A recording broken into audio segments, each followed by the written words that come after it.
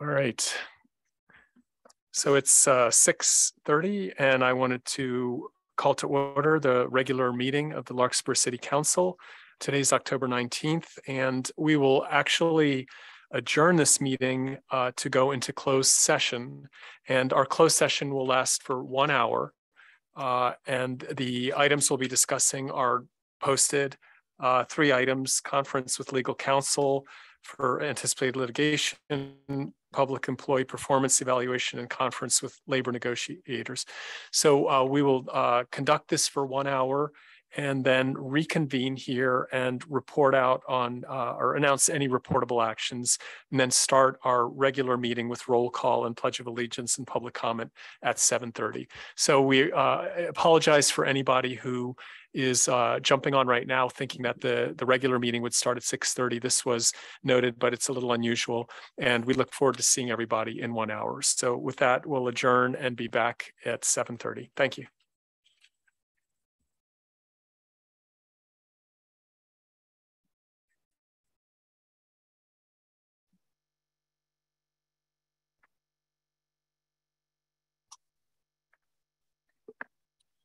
So you ready to go, Allison? Yeah. Thank you. So I'd like to call the regular meeting of the Larkspur City Council to order. I apologize to those of you who've been waiting. We just ended our closed session and we have no reportable actions, and we'll have to go back into closed session, hence the delay.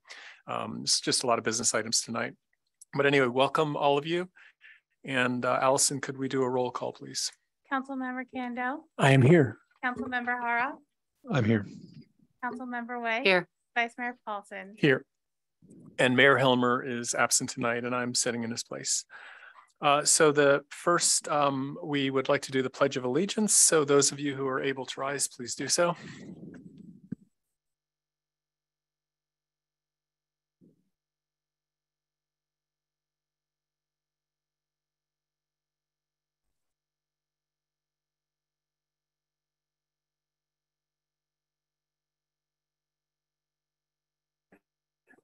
We might need a conductor. All right, but thanks for that. So this is only for matters not. So if anybody would like to make public comment, you have 3 minutes to speak. And if you would, please identify yourself and where you live. And again, just remember, if it's about the business item 8.1 or anything else on the agenda, please refrain and bring it up then. So Allison, do we have anybody? Well, first in the chambers, anybody want to come up? And that looks like a no. And we'll come back to you if you do. Allison, anybody in the queue? Our first comment will come from David Mahler. Welcome, David. Well, good evening, Vice Mayor Paulson, council members and staff. I'd like to follow up on some emails I sent out to each council member earlier this month, requesting that 3 model reach codes that the county sustainability team distributed to all Marin jurisdictions in late August be placed on the Larkspur City Council agenda in October or early November for a staff report and a public discussion. The model reach codes cover 3 topics, and all 3 are targeted at reducing greenhouse gas emissions in response to climate change. The 3 were all electric for new construction, energy efficiency and electrification for existing single family renovations, and electric vehicle infrastructure for new construction and renovations. In my email, I noted that Marin County's sustainability team developed these 3 model reach codes over an 8-month period in collaboration with planning and building officials of all 11 Marin towns and cities, as well as participation and input by community stakeholders representing the developer, construction, environmental, affordable housing, senior, and West Marin sectors. I also noted that the 3 model reach codes line up with several actions in Larkspur's Climate Action Plan 2030. The 3 model reach codes are not a concept, they're fully developed. They're written and ready to adopt language to minimize jurisdictional staff time needed to support their adoption, and process-wise, they fit in well with the ongoing triennial building code updates that all jurisdictions are engaged in. So my comments this evening are intended partly to reinforce that request that a report and discussion of the 3 reach codes be placed on the council's meeting agenda. But primarily, I want to inform you that yesterday, the Marin County Board of Supervisors unanimously adopted all 3 of these model codes. 9 members of the public spoke in support of adoption, and there were no public comments in opposition. I know the council has many items on its plate, but taking this important action to help avoid the worst impacts of climate change really needs to be a top priority. The 18 members of the Larkspur Climate Group and the more than 60 members of the Marin-Sonoma Building Electrification Squad really do appreciate the actions Larkspur has taken and will take to help reduce our community's greenhouse gas emissions. Thanks so much for this time. Great. Thank you, David. And on a personal note, I have not forgotten I just have not gotten to you on my list, but thank you for that. Next public comment. Hands from our audience members. There's no further public comment. Okay, great. And one more time, anybody in the chamber want to speak? No. Okay, great. So let's move on. The next business item is presentations, proclamations, of which there are none. So we can move to the consent calendar, and we have 5 items. Does anybody in the public want to comment or pull an item from the calendar? Our first comment will come from caller ending in 1402. Welcome, James. James Holmes, Larkspur. I'd like to make a comment and ask a question regarding 4.5. I don't know that a staff report is necessary. I'm sure that the council is familiar with that. But however the vice mayor wants to proceed, I would like to make to ask a question and make a comment regarding 4.5, please. Okay. Is that okay, city manager? That's your discretion. Sure. Go ahead and ask your question, James. Yes. As I say, question and a comment. This is 4.5 is the application to participate in a state pro-housing designation program. In the application 1A, which is an attachment to the staff report, we say that we have 150% of all current or draft housing mandate allocations, whichever is greater. Really? 979 plus 490? First, how can we make that determination in advance of completing the housing element update process? Second, in our prior appeal of the 979 mandate, we said it would be a problem for us. That seems like, and now we say we can do 50% more. That sounds like an admission against interest or an admission that our prior statements in our appeal were wrong. Further, there's a new Levine-sponsored bill, AB 1445, that requires housing allocations to take into account the very factors that we cited in our appeal. If we now admit that we can satisfy 150% of the required vastly increased allocation, wouldn't that be a prior inconsistent statement that would undercut our ability in the future to use AB 1445 to get a reduced allocation? Additionally, various parts of the application claim points for all sorts of things, such as density bonus program that exceeds statutory requirements, establishment of a workforce housing opportunity zone, ministerial approval process for a variety of housing types, minimize levels of review and approval of projects in connection with providing financial 4A, application 4A talks about providing financial subsidies. We claim points for low interest loans, make publicly owned land available for affordable housing, establish a infrastructure financing district. Really? Is all of this claimed program points accurate? And is it really consistent with this council's stated desire to maintain local control and maintain community character to the extent possible? Thank you. Thank you, James. City staff, would you like to respond? Yes, I think he may be misunderstanding what our application contains. So the state application has a long list of items that a city can apply for or programs that they could adopt and then get points towards the 30 points that needed for the application. And the city has, and I would say what page number it's on, but the actual programs that the city is applying for start on page attached item 4.5 attachment 2, and it's well, for mine it's 20 of 23 pages. And so just to address that first item, the draft inventory that the housing committee has looked at contains 230% of our RENA, but that isn't an item that we're listing for the application currently because, as Mr. Holmes says, we haven't adopted that draft yet, or it hasn't even come before you. So, and then a lot of the other items that Mr. Holmes listed are not items that the city is putting in the application, as items that we're pursuing at this time. So the ones that we did include in the draft application are ones that the city is actually already doing. And then there's a few that are being pursued, but those are items that like the objective design and development standards that are definitely underway by the city and have already been funded as projects.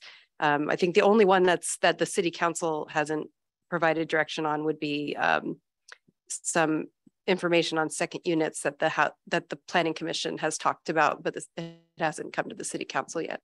And again, our application draft would be for 34 points. We only need 30.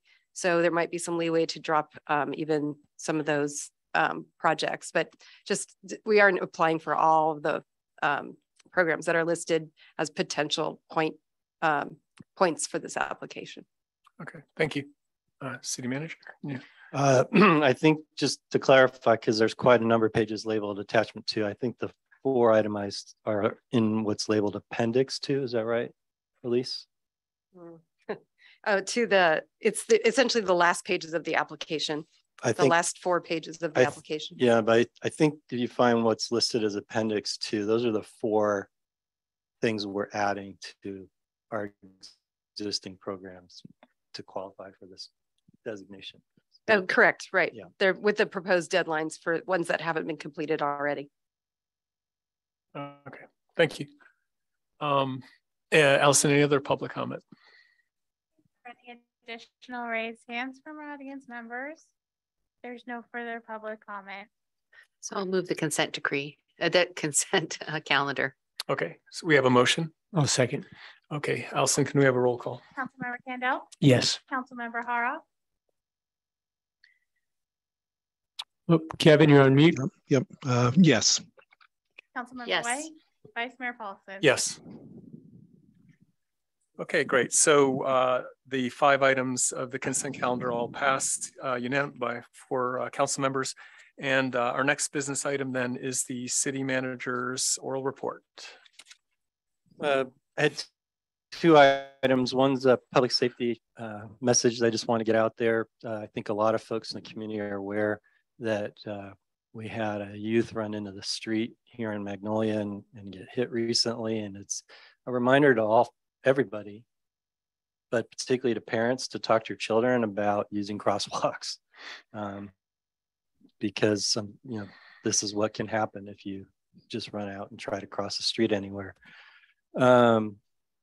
So with that said, then I'll transition. Just wanted to acknowledge it's election season. We have a lot of folks who are out supporting different candidates and different measures, and they're putting signs up. And I get a lot of questions, what happened to the signs that were in the medians? You're not allowed to put signs on public property. So we pull those off and they're at the city's courtyard. And so if you're somebody who wants those signs back, you just need to call Public Works and they'll schedule a time for you to come down and get your signs. So with that, turn it back to you, Vice Mayor. Great, thank you.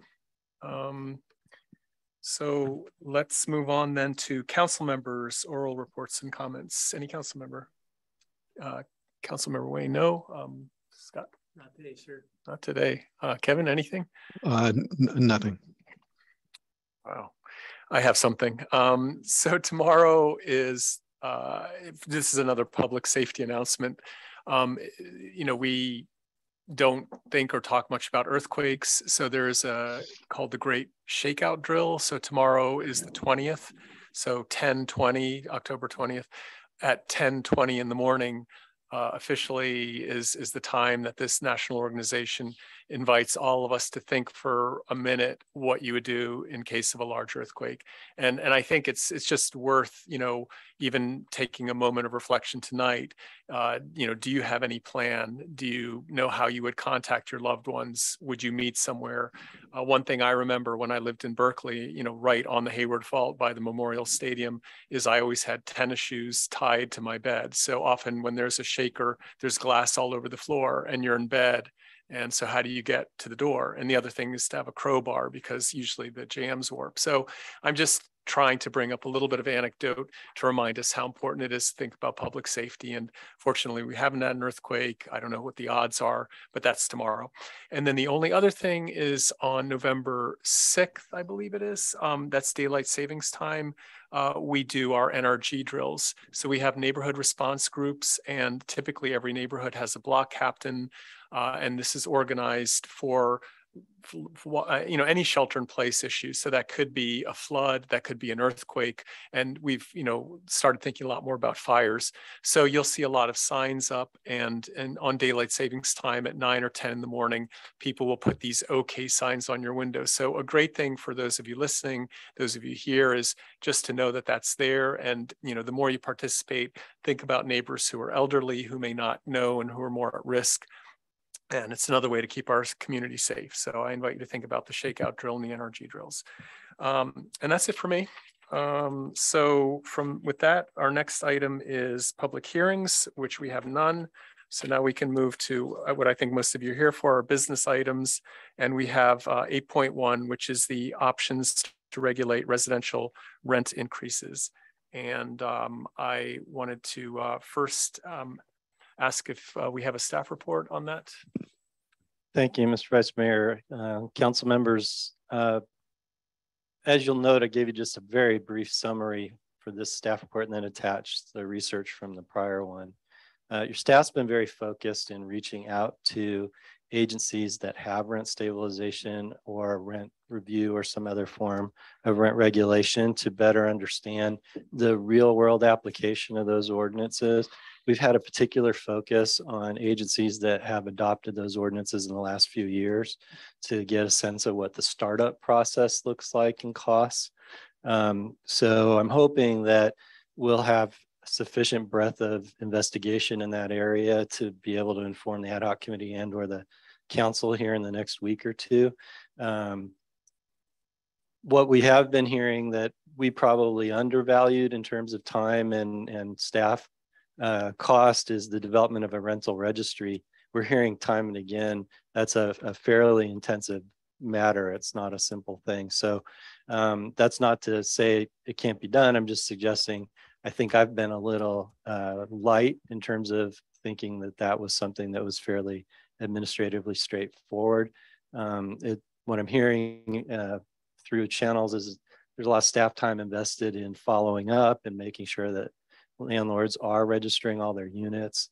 And different cities have different approaches to solving that challenge. We're also trying to talk to some cities that have outsourced a lot of this to third parties. There are several nonprofits that offer third-party support for rent regulation. So we're trying to get that perspective too, not just what an internal operation looks like, so that we can give you those different models when and if you come to the point that you want to have that particular discussion. I also just want to acknowledge, and I suspect that the ad hoc committee may speak a little more about this, but we had what I thought was a very good turnout and participation on Monday for a forum where we targeted and invited the property owner landlord community to come speak to the ad hoc committee and the public. And I think we got a lot of thoughtful feedback from that perspective that I suspect, I know it informed me in a couple of areas in particular, and I suspect the ad hoc committee will have comments about that as well. With that, I'm going to turn it back to you, Mr. Vice Mayor. Okay, thank you, Dan. Okay, so what I thought we would do tonight is start with public comment. As you all know, we've had lots of public comment, and many of you may be more interested in what direction we're moving. So we'd like to do that as well. But for the public comment portion, I would request that we shorten the time, given that on record and the other members here, we've heard so much. So we're thinking of limiting it to 1 minute. And if you really feel like you have something that's new, I want to be flexible, but I also want to manage the time well tonight. After that, we'd like to turn it to the council to kind of see what the thoughts are.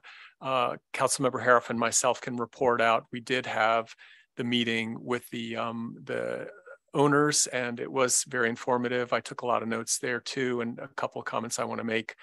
We do still intend to meet with or have a meeting between Prime and the Skylark Tenants Association, and we do have some ideas for what direction to take now. So we'll bring it back to the council for that. But let's start off with public comment. Anybody here who wants to speak, let's limit it to 1 minute. If you really feel you have something new and a lot more to say, please, I'm open. I don't want to be shutting down any important information, but I do want us to be efficient. So do we have anybody else in the chambers? And if you would just come up to the mic, state your name and where you live, and I will use this contraption here to time you. Hi, Joan Weinberg at Skylark. And hi, Joan. Hi, I've spoken before. This time I have notes, but maybe a little longer than a minute. So when I moved into Skylark in 1993, I paid $1,000 a month for a 2-bedroom, 1-bath apartment. There was no state rent increase cap for much of the time that I lived there. Pell gave the previous owners, Pell gave only intermittent increases, maybe a few years in a row, $25, $50, $75. It took 30 years to get to my current June rent before my increase. If Prime owned the complex sooner and increased the rent by 10% every year, which is their current intent, my rent would have reached the same $2,325 within 9 years, not 30 years. And I'm going to give this all to you. Yeah. So when I had a roommate, I could pay the increase. Now I don't have one. I'm on a fixed income. And every year getting a 10% increase, or any year getting a 10% increase, will probably push me out. Where I would go, I don't know. I will admit that Prime's fund has helped me. They heard that some of us are living in Skylark in a low income status. I never thought I lived in low income status, but I am. My rent was lowered by 15% to $2,150. So it's a little bit under what it had been before the increase. So I just want to say also, I listened to the landlord meeting, and I see that there are individuals and small mom and pop owners who are compassionate and understanding of their renters' individual situations. I understand their positions. They are obviously separate and distinct from what investment groups are all about. The investment group, these large businesses buying into Larkspur, will be turning Larkspur into a smaller San Francisco, except without the rent control that San Francisco has. I lived in San Francisco for 20 years, but the many changes and further upscaling that has happened there is not for Larkspur. So perhaps there can be a cutoff point for the number of individual units the smaller owners can have before they are regulated by our rent cap. Using real estate as a 401k, as one speaker mentioned, and what goes along with that is very different from the investors who will be reaping the rewards from the back of us tenants. It is important for you all to know that in the 30 years, I lived in Skylark, there was never a need for a tenants association. Never.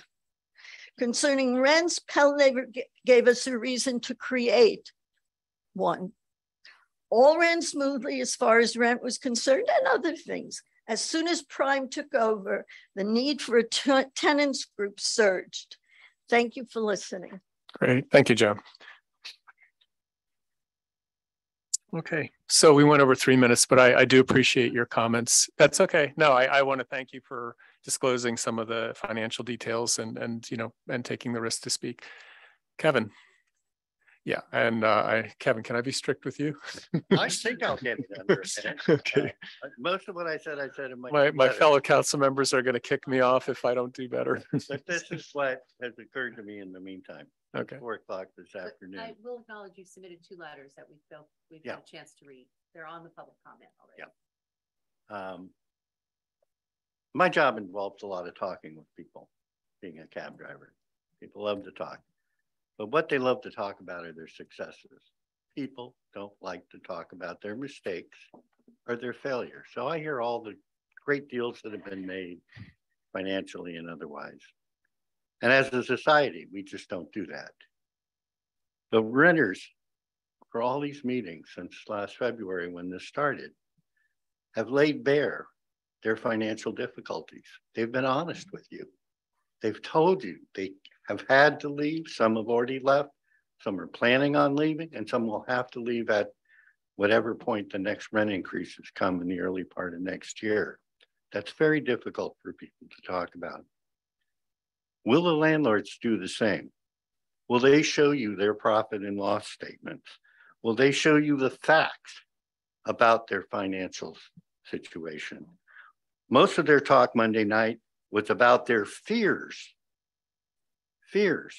of what might happen if you impose rent stabilization. What these people have been telling you is the nightmare of what they are living right now. These are facts. One other thing I was struck about Monday night was the landlord who talked about owning rental property in both San Francisco and Marin.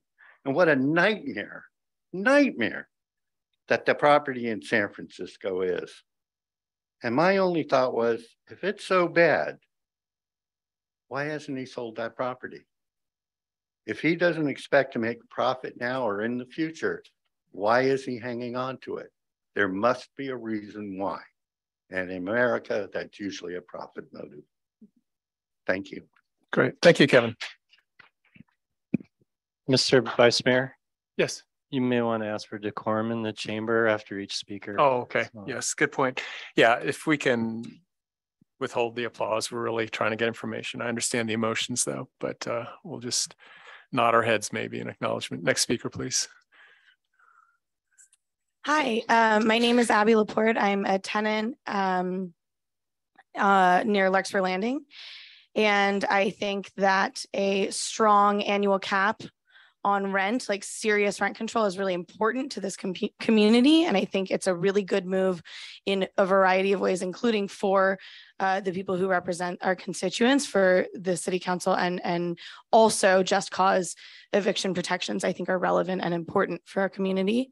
I'm going to try to keep it brief, but we are in the Bay Area. We know what's happening. I think constant turnover of renters because people are getting pushed out because of rent increases is problematic. It's unhealthy for the community, and it's not a good reflection of the governance when they allow that to happen. I believe that you guys kind of as individuals really understand the magnitude and depth of the issue of we need really, really strong rent control. We need it to be a sustainable and healthy place for people to continue living as individuals, as people, underserved populations. definitely understand like the neurodiverse community, single people, elderly people, students even to an extent. I'm in graduate school at Dominican University. I think a lot of I'm actually late to a comedy open mic. And I think a lot of people that are artists, that are creators, that are doing really good work, even in science and things like there are very real contributions that we're making to this community by being able to stay here for longer periods of time due to strong annual cap on rent protections and just cause protection for us to not get evicted. Thank you guys so much for your time. Thank you. Hey, hang on, but before you leave, can I ask you a question? Being that you're not, most of the people we've heard from are in the Skylark group, have you also had a rent increase, 8 to 10% over the last year or something like that? So I am at Serenity and I really, really don't want my rent to go up. I don't know that I could stay. And I know that I'm a good member of the community. And I think that the longer people are there. So I don't know. So you haven't had a rent well, I haven't been there a year yet. Got so it. they're probably, yes, but I don't know. So I don't have the data, but I'm trying to avoid that by being here tonight. So thank you guys. I want to stay. Hey, thank you.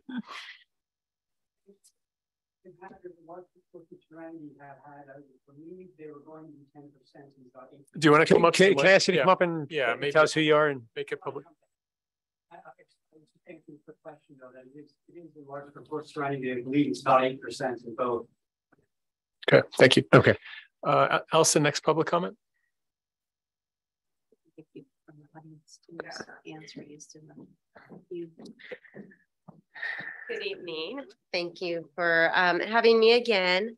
Tonight, I brought my daughter with me, Aubrey Ellis, for a couple of reasons. One, to show firsthand that those of us that come up here and speak, there is family behind us, there's loved ones behind us, there's friends behind us, that when our lives are impacted, those lives are impacted. And you guys have heard my story. I moved to Skylark when I was pregnant with her. She's grown up there. And while I promised to not make her speak, I did ask her 2 simple questions when we were driving down here. And I said, what is your favorite thing about living in Skylark? And she said all the memories that she has there. And I asked her what her favorite thing about living in the city of Larkspur is. And she said how safe it is. And this is coming from a child whose life is about to be impacted. The second reason I brought her here today was to be an example that no matter how small or insignificant you might feel, that you can and should use your voice to stand up for what you feel is a right cause. And I hope that I'm being an example to her today. Prime is the big guy in this conversation. We do feel small sometimes, the residents of Skylark and the residents of Larkspur and Marin County in general. Sometimes we feel small when we're going up against big corporations like Prime. They have the deep pockets to hire these highly compensated litigation attorneys.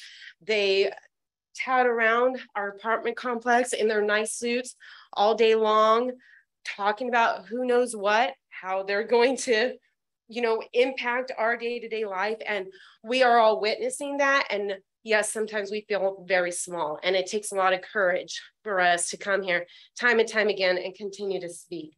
And I just feel like if we backtrack on this process at all, we're letting the big guy again have the upper hand over the little guy. And I don't want to see that in Larkspur.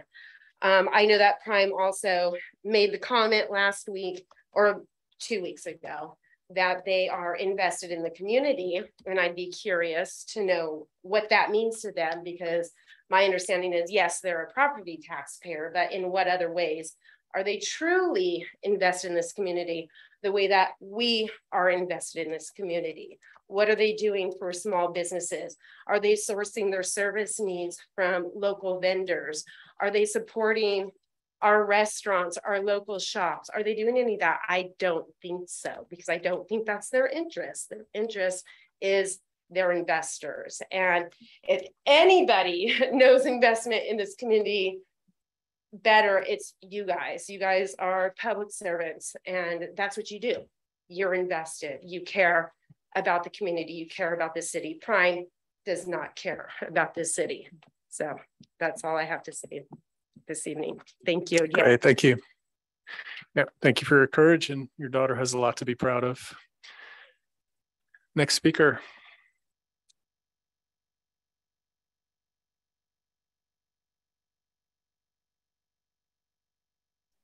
Yes, please. Sorry.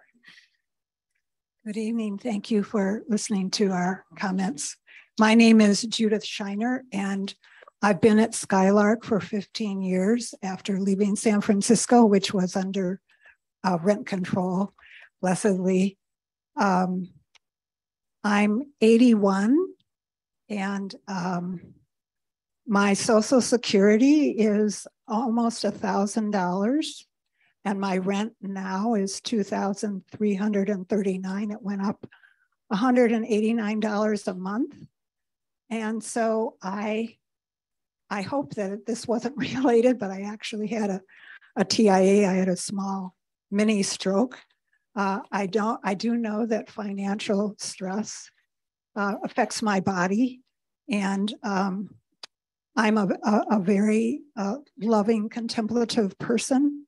And I really envision staying in Skylark the whole time I'm on the planet. And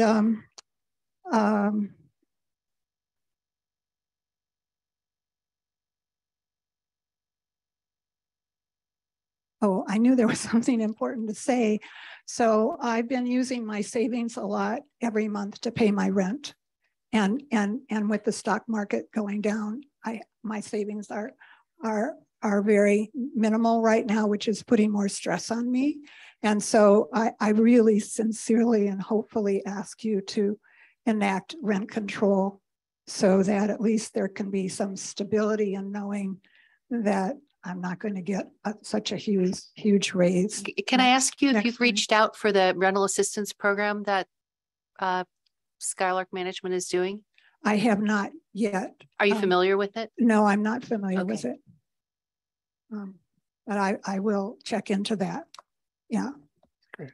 And so thank you very, very much. And I have friends and neighbors. And so it feels like there's a real community. Like two of the other women came here with me tonight that live at Skylark. And I think women are being affected more by this issue. And so I'd like that to be taken into account as well. Thank you very much. Great. Thank you so much, Judith. Okay, so I have to level with you people. We're not doing 1 minute. And I don't want to. I really don't want to cut these things off. I mean, new information or not, I'd like to ask my fellow council members if it's okay if we just do what we're doing. I don't want to cut people off. This is too important. Is that okay with you guys? Yeah, I'm putting a lot of moral pressure on them because if we have a process, we should stick to it. And we came in knowing that we want to be efficient, but I really have to listen to my heart. I mean, these are important things you want to say, and we're here to listen. So, but I think we need to honor also that we've had lots of conversation and a lot of speakers. Some are new, like this woman tonight is new. So, I mean, your information was something we hadn't heard before, but I would just like everyone to understand that we take our jobs very seriously, and we do read and we do see everything, and repeating it now is probably not as an efficient way for us to deliberate. So I just guarantee you that we pay attention to everything that comes in. So we don't. Yeah, that's fair enough. So you understand we're trying to still keep it brief. Scott, did you have a thought? No. Kevin. Okay, so let's keep going. And again, we'd like to move back to the council once we've heard from everyone. Hi, my name is Nadia Floyd. I live in the Skylark Apartments, and I've lived there for 23 years. And I've really enjoyed living there, and I expect rental raises, but I'm on disability and I only get a certain amount of money. So it doesn't go as far. I only get a 3% cost of living raise for a while. And at a 10% increase, I can, on the rent, I can only see myself moving out. It's not sustainable. And this is where I live, and I don't know where else I'm going. I really don't. I love this community. I've lived here for years, not even just the Skylark apartment, but in other places in Larkspur. And I'm beside myself in what I'm supposed to do. I just can't work anymore. I'm also disabled.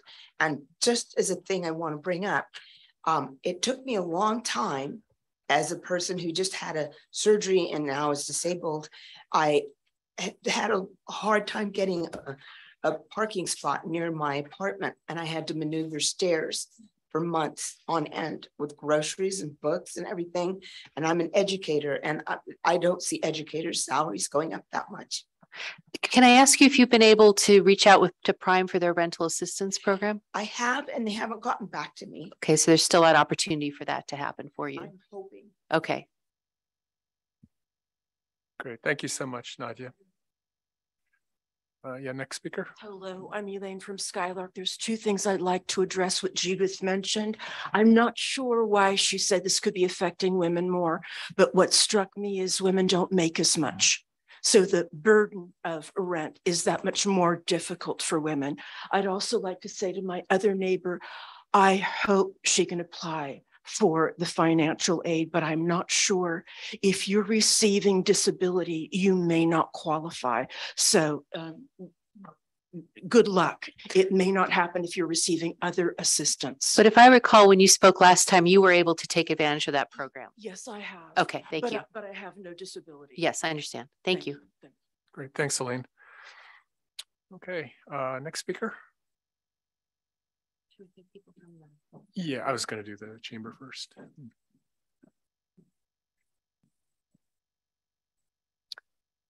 Hi, Vice Mayor Paulson. Hi, and, and council members. Am I allowed to ask questions before I start my public comment? It's just a question for each of you.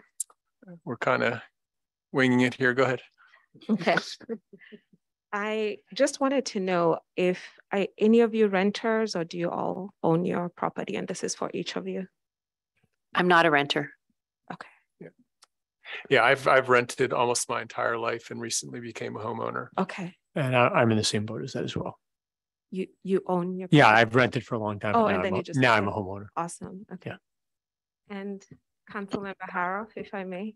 Yes, I'm a longtime homeowner. Okay. Thank you. I was just asking this because I realized as I was thinking about you as individual people, because we've gotten to know each other a little bit over the last few weeks, is that I didn't know if you rent or you owned your home. So because I wanted to just invoke on you to just put yourself back to when you were renting. Councilmember Wade, the reason why we come here every week and talk about this every 2 weeks is because we live it every week. So we can't turn it off and say, oh, you know what, the comments I made 2 weeks ago or 3 weeks ago are not relevant, because every week we live this. It is as much as you wake up in the morning, we can't turn it off. We don't have stabilization. So when people come up here and say their stories, I think it's okay to listen to them. I'm listening. I know, but even if they said it again, give them an opportunity to talk again, because for us, it's real. It happens every day. Every day you wake up, you don't know what your rent is going to be. Every day you wake up, it's a burden. So that's all I was going to say. But if I may, I'm going to speak on behalf of the Skylark Tenants Association, and I just have a quick read. And I practiced it. I promise you it will be less than 4 minutes, if that's okay. I just want to thank you, council members and the ad hoc committee, for continuing to treat this issue with urgency. I said this 2 weeks ago, but we'll start with an issue that we can all be in agreement on. One is that housing is a necessity, and that broadly speaking, it is under threat in Larkspur due to high rents. As you're aware, we have been canvassing our community with a petition urging elected officials such as yourself to pass rent control in Larkspur. So far, we have about 300 of those petitions signed, 218 of them from renters, and about 25 are from homeowners. As we met our neighbors, you're going to hear from some of them here, we realized that sadly, the situation at Skylark was not unique. Renters all over Larkspur are receiving absurdly high rent increases. Most of these renters we spoke to were rent burdened and were seriously considering moving out of Larkspur as they couldn't absorb another rent raise. I just wanted to point out that about half of Larkspur residents are renters. That's 6,000 of us. And only about 1,200 of those actually live in really large complexes. So the others live in fairly smaller complexes. And I think from what the city manager has said, it's about 75 properties that are in question. So about half of Larkspur's renters are rent burdened. This means that they pay more than 30% of their income on rent. That's about 3,000 people. So, and while the other half of the other half is not rent burdened, a 10% increase, rent increase, or an 8.8% rent increase is simply not one that any household can absorb. So our conclusion was this, that Larkspur renters desperately need basic protections against skyrocketing rents and arbitrary evictions. All renters deserve protections. All renters deserve housing security. It doesn't matter who their landlord is, what the size of their complex is, or whether they happen to live in Skylark, Woodlark, Serenity, or a smaller mom and pop complex. This is why we need to create a universal policy that protects everyone. As the City Council explores options for rent stabilization, we ask that you consider an annual rent increase ceiling of 60% of CPI and 5%, or 5%, whichever is lower. This is a hybrid standard that links annual rent increases to a percentage of CPI in regular inflation years, while providing a fixed upper limit during high inflation years, such as the year that we're in right now. Most jurisdictions across the state with rent stabilizations tie their maximum annual rent increases to a percentage of CPI and then add on an upper bound to protect against high inflation years. Adopting a weaker standard may undermine the very purpose of the regulation, which is to ensure fair and manageable rent increases for both tenants and landlords. And of note to you, City Council, and I know the city manager also put this in the packet, is that Fairfax has just provided a model. Last week, the City Council unanimously approved ordinances that would both establish rent stabilization and strengthen existing just cause eviction protections.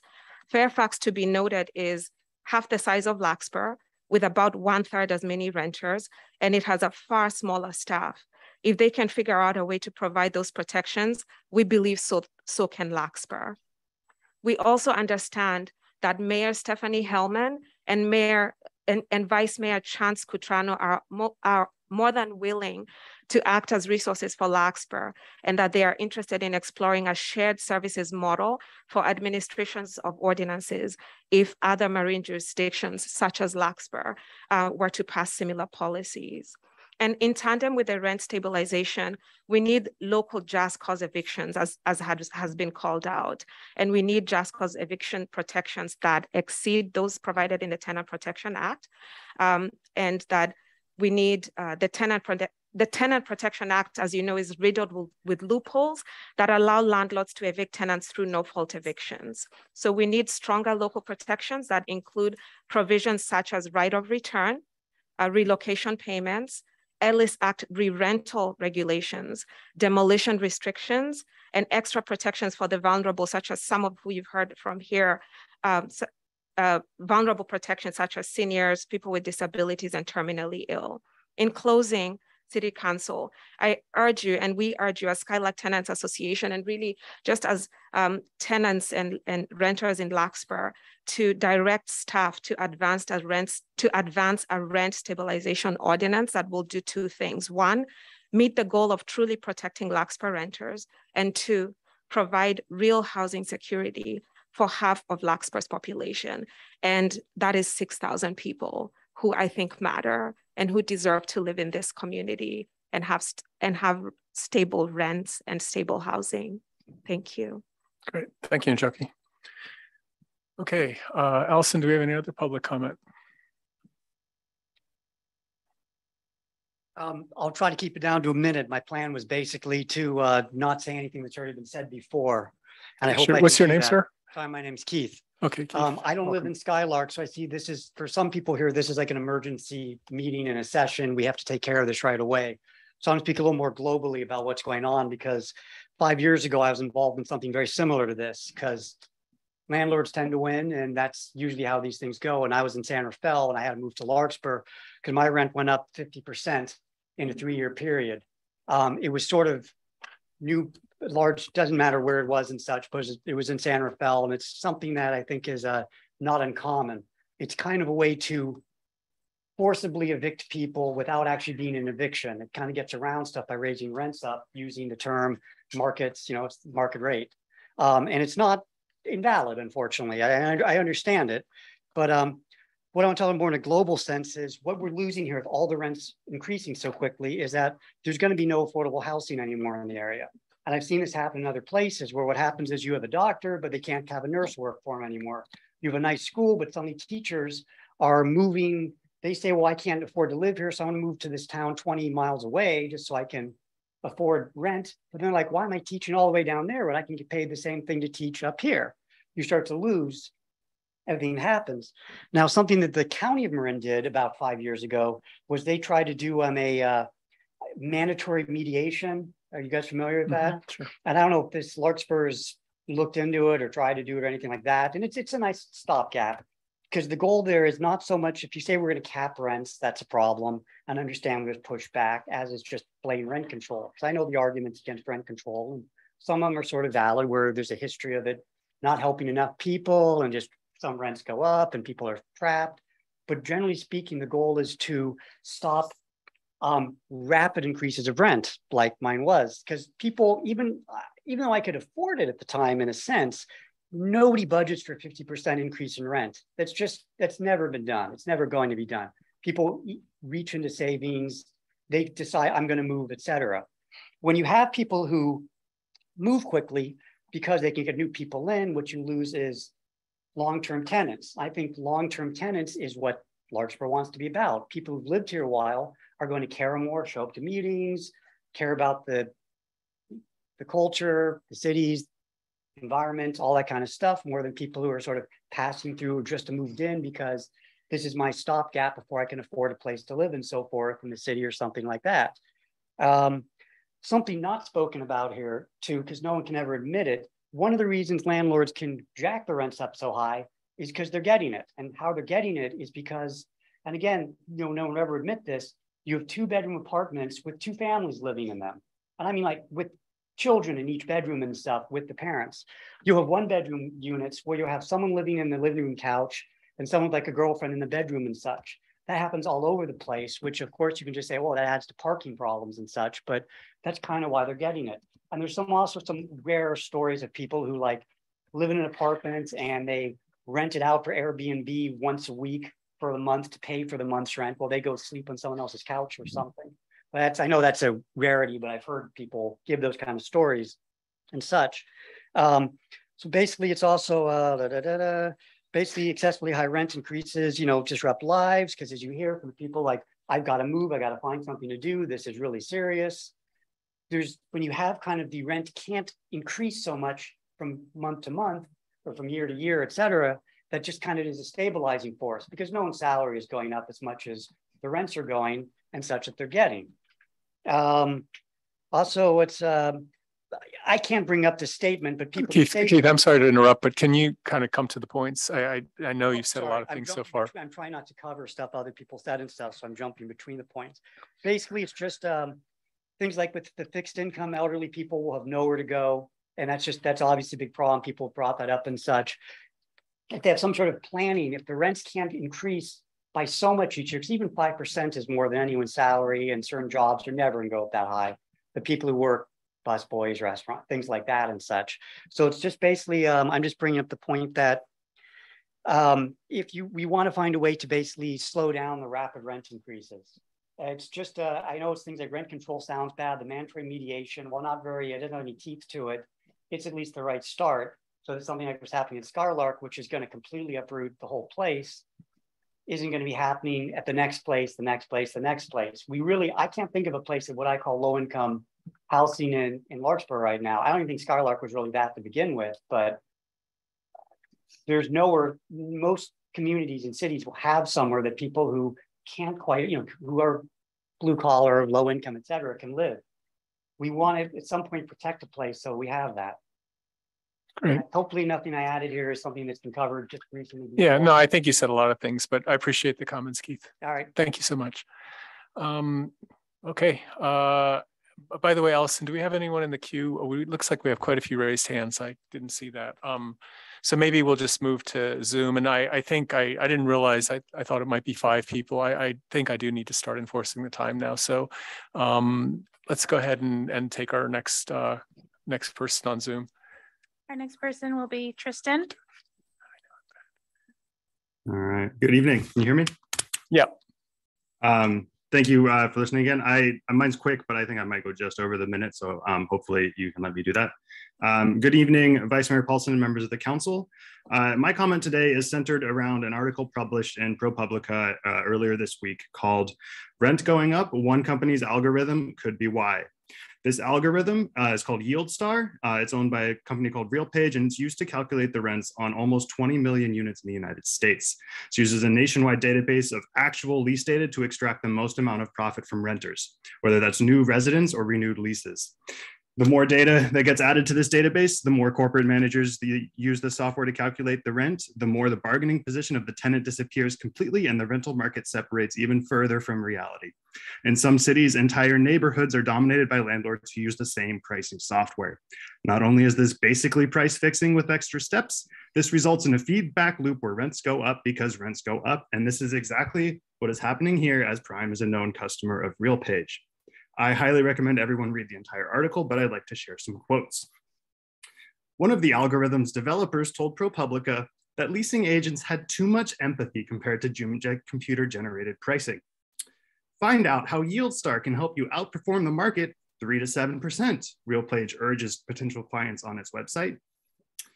Unimpeded by human worries, YieldStar's price increases led to more tenants leaving. An apartment complex's turnover rates increased about 15 percentage points in 2006 after it implemented YieldStar. But that wasn't a problem for the firm. Despite having to replace more tenants, its revenue grew by more than 7%. Tristan, I hate to cut you off. You did submit this article, didn't you, for public comment? I sent it to you. I missed it. Yeah. Oh, you didn't send it publicly, but maybe just another few more seconds. I think I get the point. There's an algorithm, but if you can just conclude, that'd be great. The net effect of driving revenue and pushing people out was 10 million in income. I think this shows that keeping heads in beds above all else is not always the best strategy. That this sort of algorithm is antithetical to a healthy community in a town where half of us is renters. If users of YieldStar hit a critical mass, YieldStar sets the market rate. And with how quickly they are growing, that'll be sooner than you think.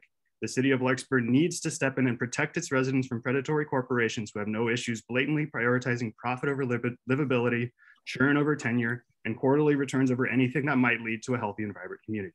Thank you. Okay, great. Thanks, Tristan. And you may want to send that. I did read your article. I think it was great. You might want to send that in to Allison for public comment. Next speaker, please. The next speaker will be Leslie W. Go ahead. Welcome, Leslie. And Leslie, I'll ask you to unmute.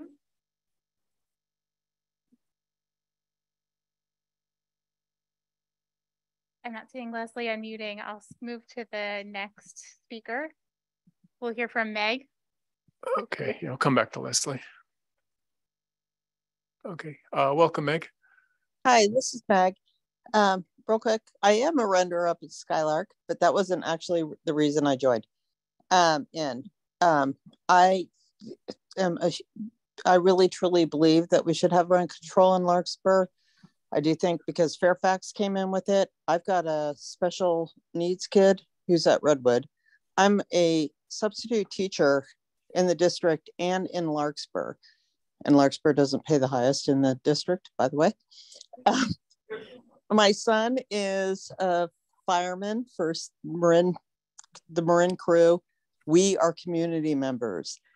And my husband and I work 2 jobs each to stay here.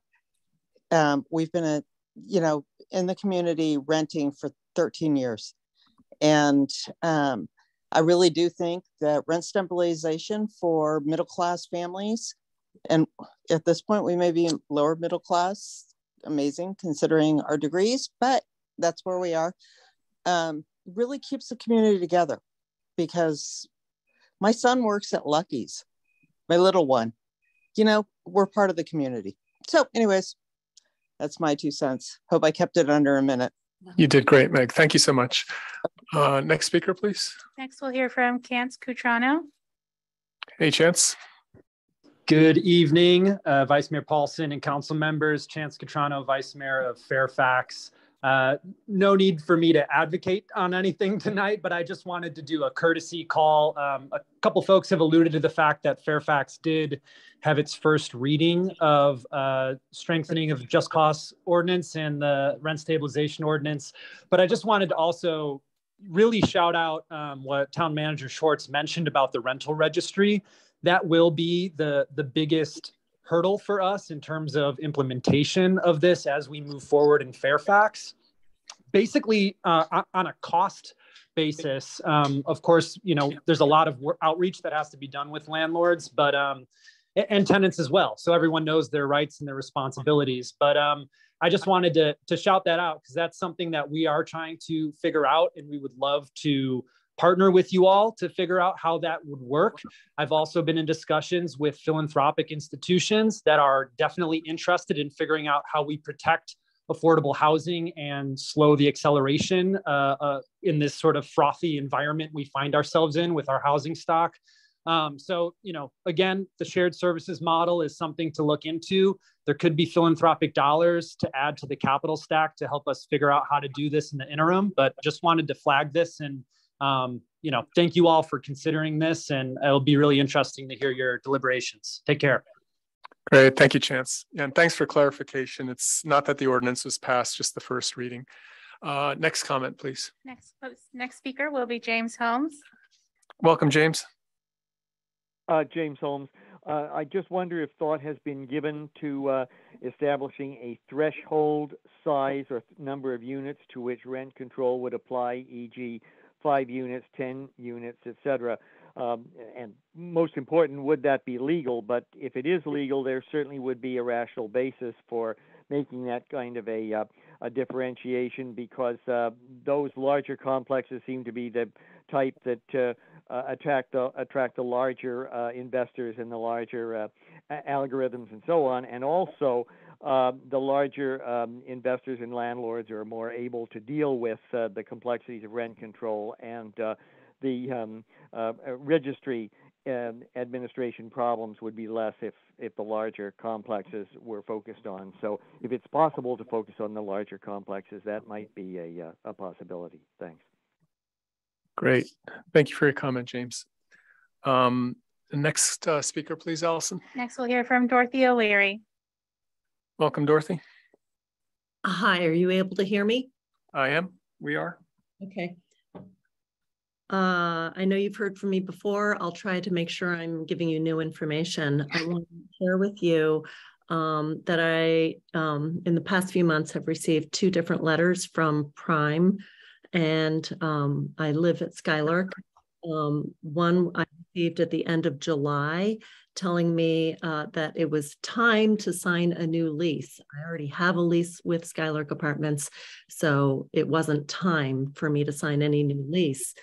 They gave me the option to sign a new lease and pay $2,693, or to continue to extend my current lease, and then I'd only have to pay $2,695. They gave me a $2 break per month for signing a new lease with them. Is really absurd. I also understand that Prime has presented to you guys that they have not imposed a full 10% rent increase to many of the Skylark residents, and I'm assuming it's based on this $2 a month differentiation. A month later, they did send out a letter telling me that regardless of what I wanted to do, I only needed to pay the $2,693. So they're giving me a $2 a month rent break.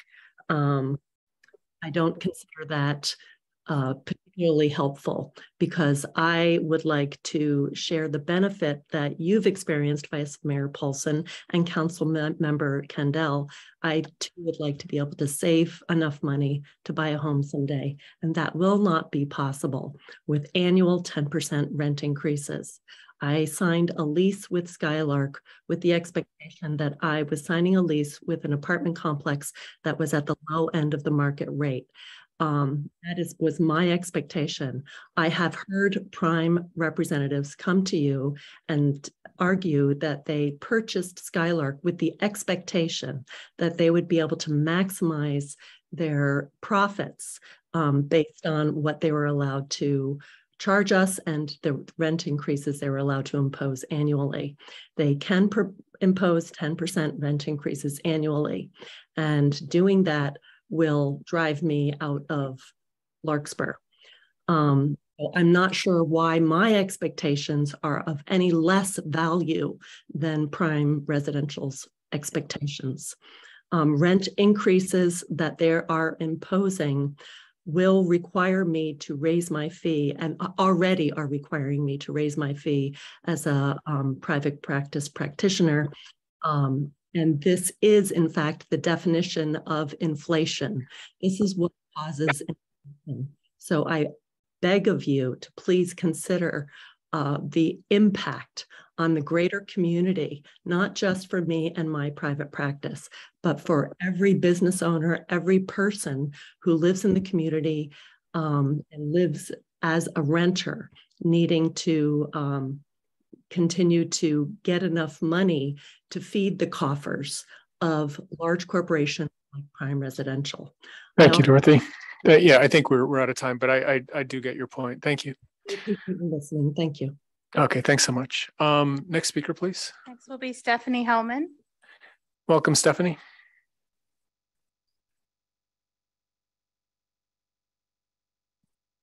Stephanie, I'll ask you to unmute.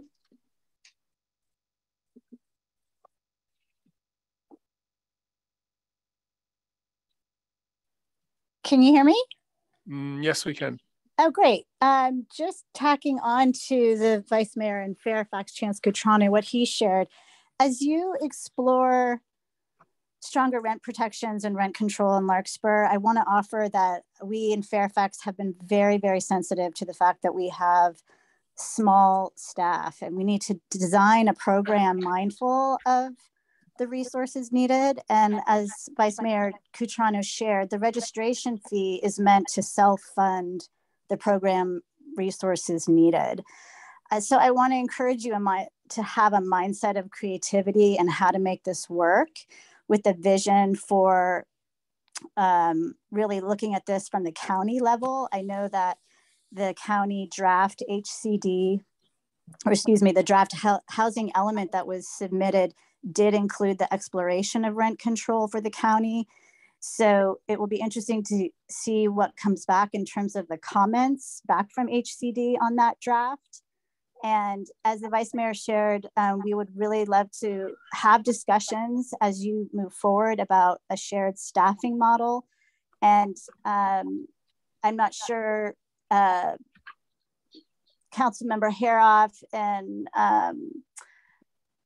Gabe, Mayor Paulson, if you were able to share, because of the Brown Act, that we had a meeting with you all, and if you were able to share resources and what we all provided you, if you've been able to share that with full council. But I really encourage you to share those documents and to talk to Legal Aid of Marin and the leading experts in this domain. Ace and Berkeley both have been working with us for the better part of a year on a pro bono basis to really design this in the simplest, most supportable way. And finally, I just hope you will consider this as truly anti-displacement housing security policy, as we all are grappling with the housing mandates and these draconian housing laws. This is an action you can take to actually support local control. This is what you can do to protect the residents that you have today. Thank you so much. Great, thank you, Stephanie. And just to comment, a lot of what you did submit is available on the Fairfax website, and Legal Aid of Marin has submitted public comment with much of what we discussed. Next speaker, please. Next, we'll hear from Ted Stokely. Hello, I'm actually Heather Steckley using the Zoom. I just want to quickly comment because I did read the letter that was sent from Prime, from Kibler, Fowler, and Cave regarding their threat of litigation should rent control become a reality.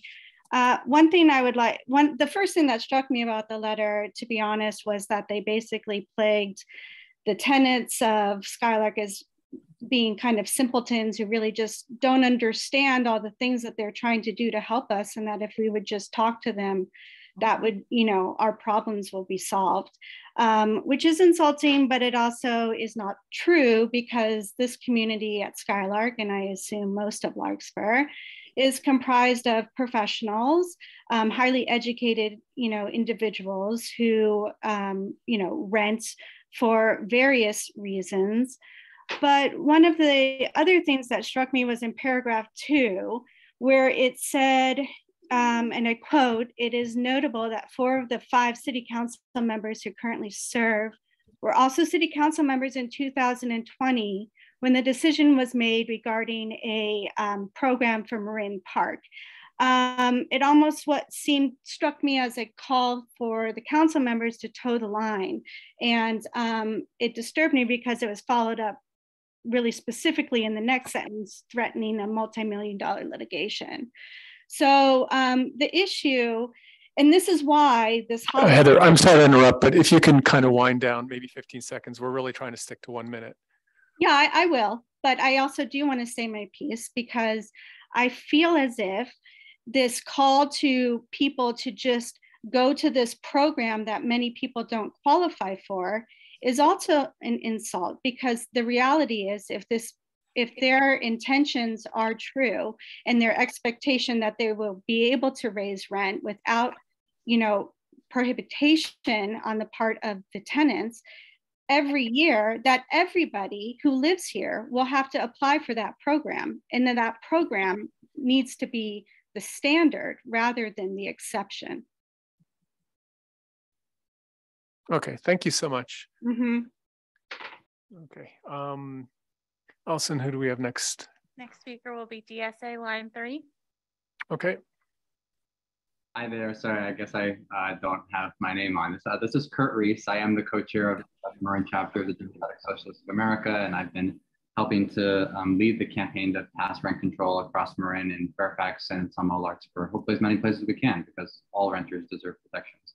And that's actually what I want to just use my minute to talk about. It's been suggested by a few, I think, council members at different meetings and members of the public even, this idea that it might make sense to limit whatever eventually does get passed, hopefully something, of course, gets passed, rent stabilization, just cause eviction protections to renters who live in larger apartment complexes. And I would just want to suggest that this really contradicts basic moral principles that I would guess that we all share. Housing is a basic human necessity. We all need a roof over our heads, a place to call home. Rent stabilization is a policy that simply provides housing security by making future rent increases manageable and predictable, while just cause eviction protections prevent arbitrary eviction. Yet by limiting who qualifies for these policies by those limitations already imposed by the state, the council would essentially be taking the position that somehow some renters do not deserve those things, do not deserve a home, housing security, basic protections from displacement. And I think that just makes no sense. Why would the size of your complex determine your access to housing? It seems like the argument is solely based around the conditions of landlords and not renters. And the stakes are just wildly different between these two groups. Landlords, yes, will make a little less profit under rent control, but renters will lose their homes. And a home is far more important than a little excess profit. Thank you. Great, thank you, Kurt. Next comment, please. Next we'll hear from Scott Jones. Welcome, Scott. Scott, you might want to unmute. Yeah, thank you. Sorry about that. No worries. I'll try to be brief. Well, many of the arguments about that we've heard tonight are compelling and heart-wrenching about people who are affirmed, who are on fixed income, things like that. I just wanted to raise the point that we shouldn't limit the argument and the discussion to just those people. There are a vast majority of us who are working hard, have full-time jobs, and are doing the best we can. We don't qualify for any kind of rent relief. We don't qualify for any kind of other social relief. We don't want it. We just want to live where we are. And so I just wanted to raise the point that not to limit our argument and our focus on just these truly heart-wrenching stories, but that it affects a lot of people who are beyond that and are just trying to live day to day. That's all. Thank you. Great, Scott. Thank you. Thank you for that comment. Allison, next speaker. Next will be Betsy Russell. Welcome, Betsy. Hi, thank you. Can you hear me okay? Yes, we can. Okay, great. I just want to piggyback off of the last comment and about 3 comments ago, that it's not just units, excuse me, complexes, apartments, it's all housing in Marin, or housing everywhere, but in this area, what we're talking about, it's all housing that needs to have some rent control. And that's really all I have to say. Just want to make it short and sweet, but it's all housing that needs rent control. Great, appreciate the comment, Betsy. Thank you. Next comment, please. We'll return to Leslie W. I believe she's worked out her audio issues. Welcome, Leslie. We thought you had worked out your audio issues. I think you just need to unmute, Leslie, if you can.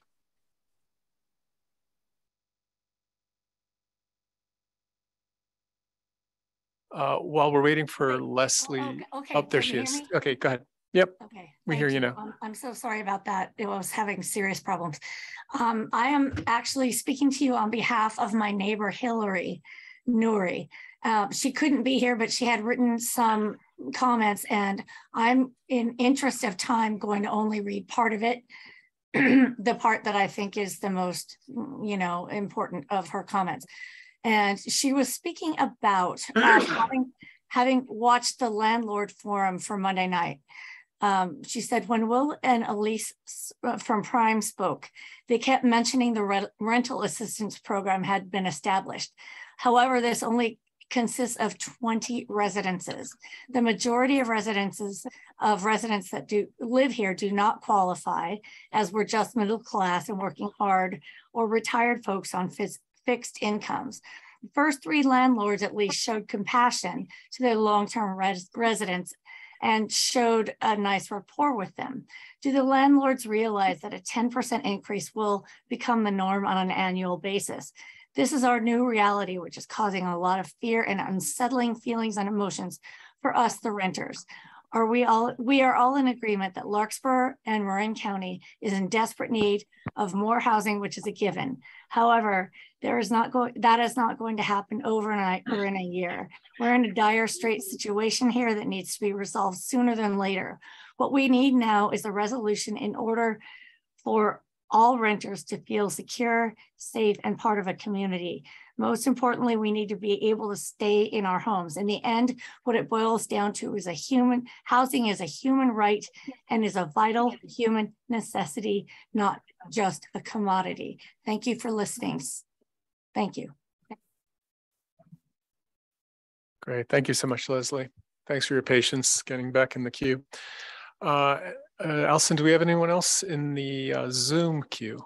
There are no further comments in the Zoom queue. Great. And so I'll just bring it back one more time to the chamber. Anybody else left here who wants to speak? And 1 minute, please. I think that's a no. So I appreciate everyone's comment, and I do apologize if anybody felt cut off. I hope you realize we're trying to strike a balance here. But I feel informed. I do think there was a lot of new information, and I want you to all know we are thinking about this. We've spent a lot of time. I have, at least personally.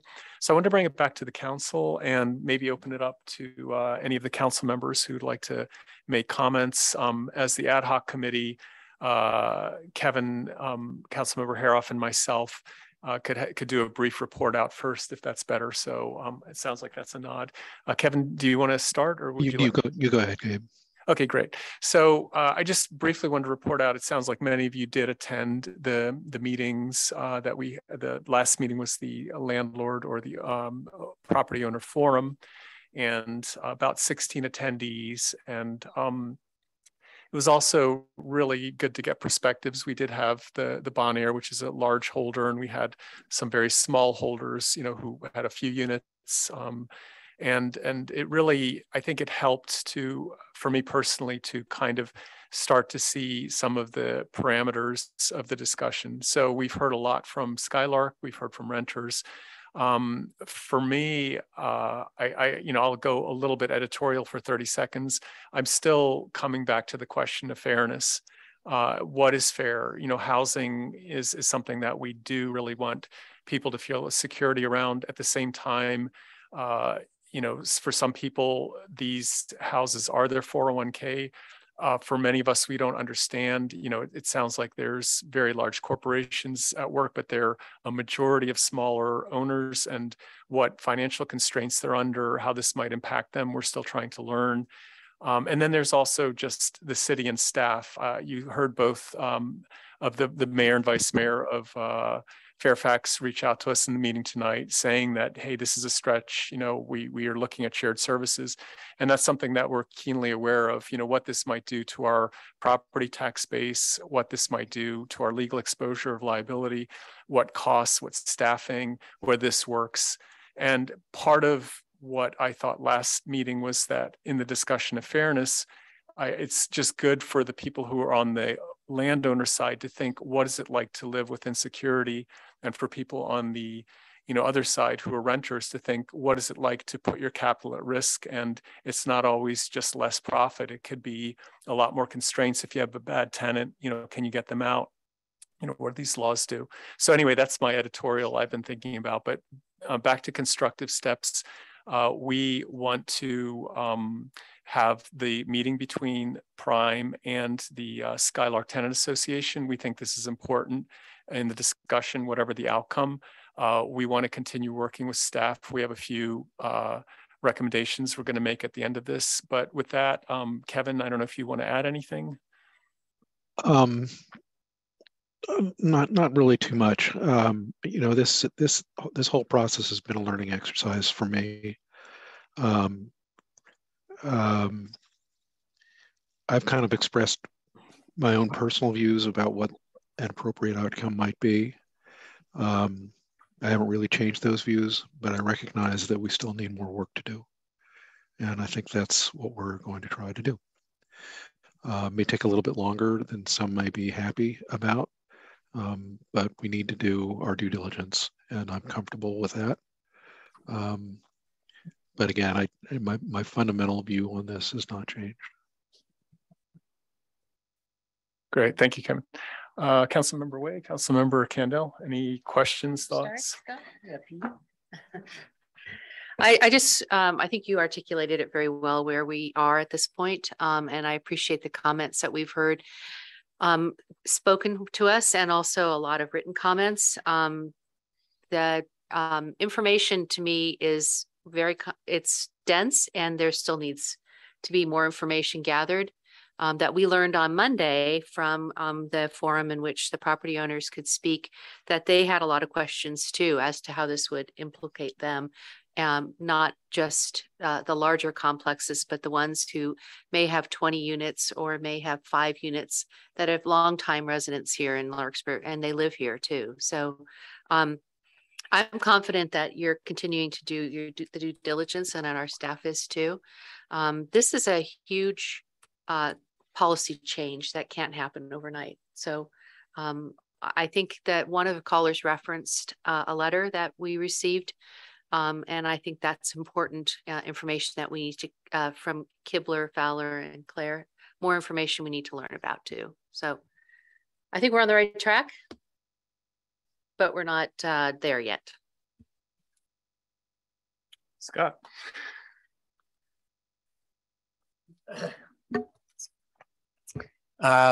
Thank you, everyone, for.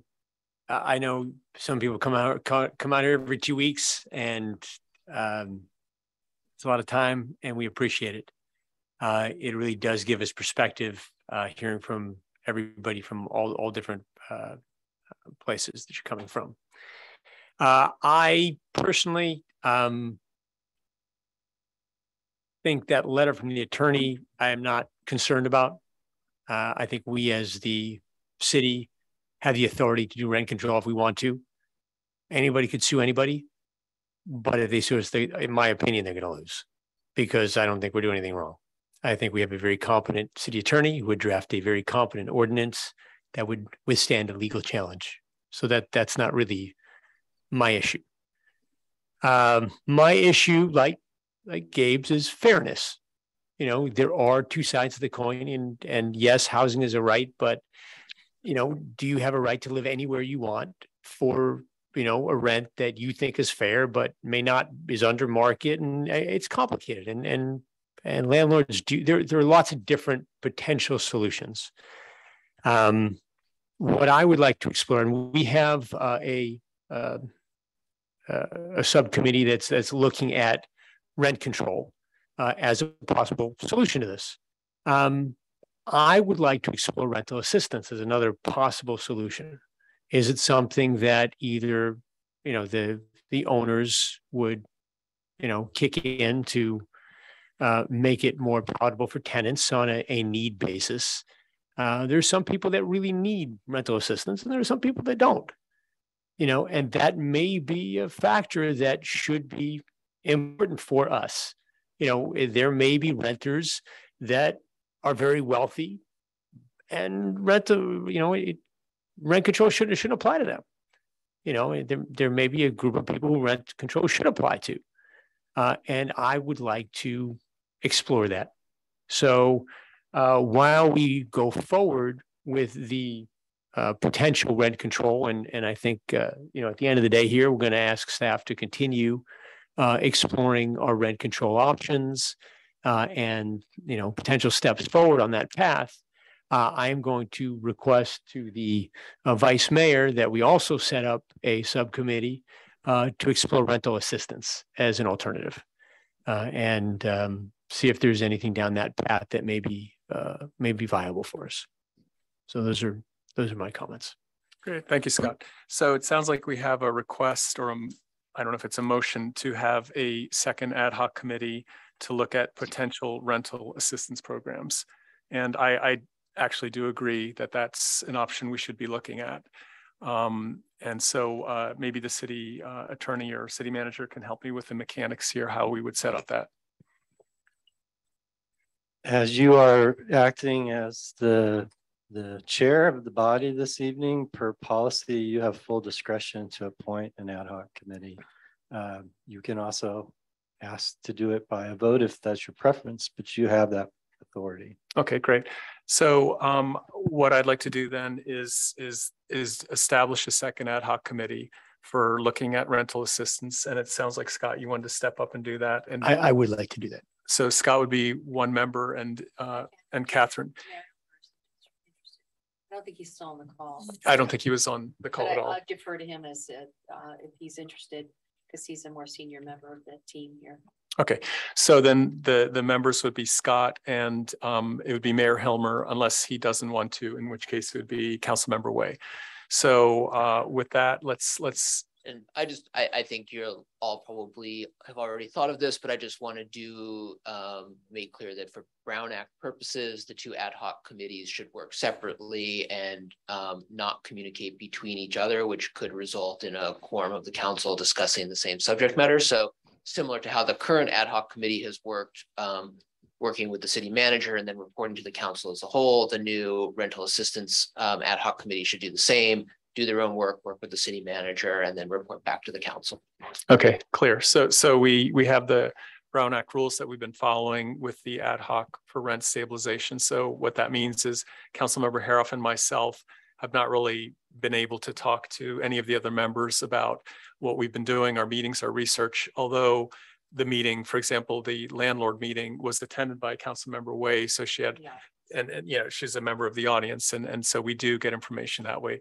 But with that, I'd also like to say that the rental stabilization ad hoc, of which Councilmember Haroff and I are members, I'd also like to start advancing that. And what that means is I'm looking to work closer now with city staff, specifically with the city manager and our city attorney in exploring what a rent stabilization ordinance might look like. And to be a little more specific, I posed the question of fairness, but I also want to pose the question of cost and benefit. So one argument is that some of these programs actually end up harming renters. So that would be a cost, not a benefit to renters, or that they bring more harm or cost to the community because you lose your property tax base, or you can't run the rental registry without taking away money from, the sewer drain program or our capital improvements program. So my intention here is to look at an ordinance not only in its legal framework, but what it means as a value for renters, for the owners, and for the city as a whole.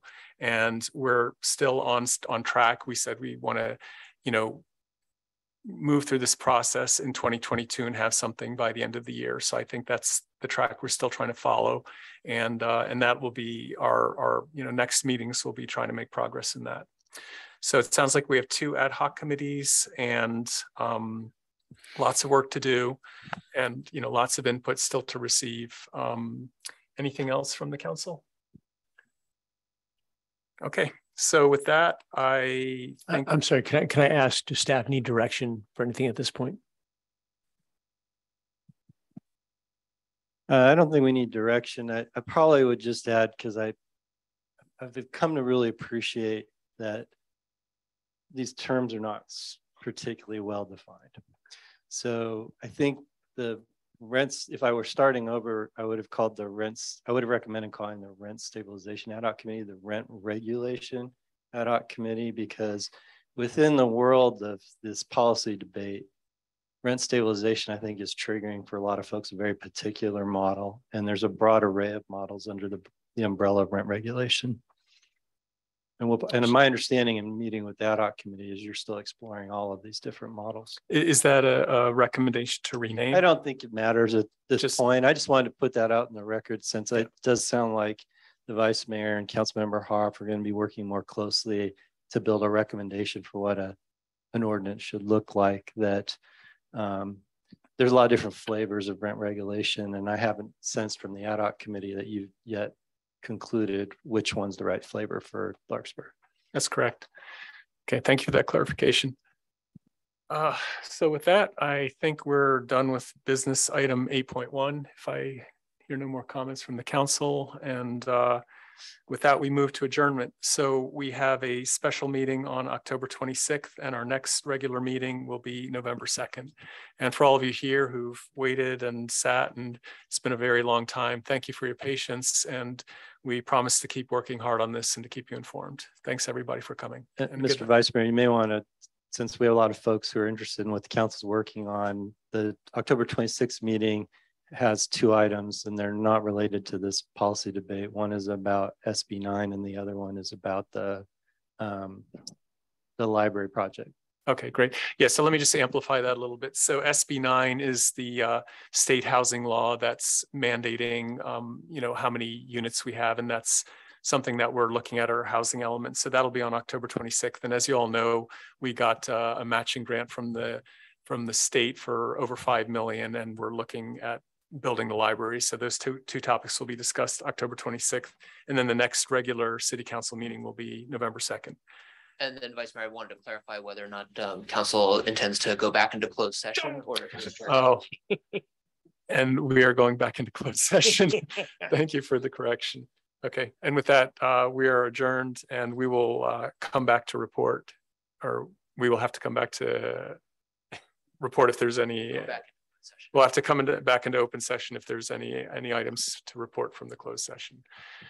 Okay, that was a lot. Anyway, for now, good night, and we'll be back. Thank you, everybody. Good evening and welcome back to the Larkspur City Council. We just concluded our closed session with no reportable action. So we are adjourning our meeting until the next regular or special session. Good night, everybody, and thank you. Good night.